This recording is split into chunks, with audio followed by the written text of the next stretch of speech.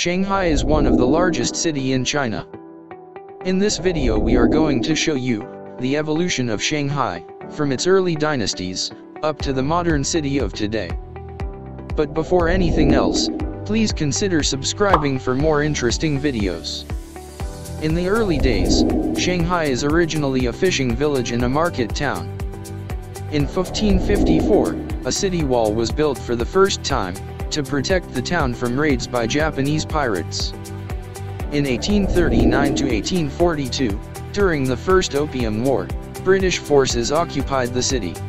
After the war, Shanghai opened its ports for international trade. In 1895, Japan became another foreign power in Shanghai. Japan built the first factories in Shanghai, which was soon copied by other foreign powers.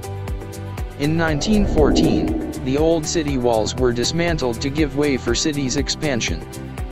1927 marked the golden age of Shanghai, began with its raise to municipality after it was separated from Jiangsu.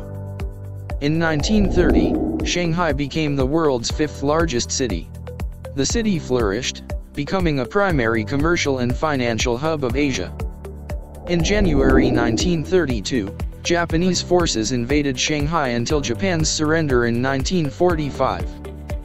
In 1949, the People's Liberation Army took control of Shanghai, under the new People's Republic of China. In 1990, the city re-emerged as a hub for international trade and finance, and became home of the Shanghai Stock Exchange. In 2010, Shanghai Port became the world's busiest container port, due to its high volumes of port traffic and large urban population.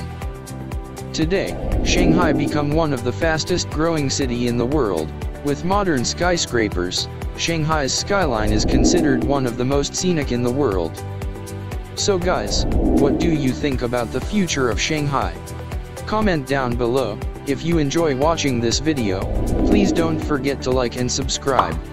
Thank you for watching.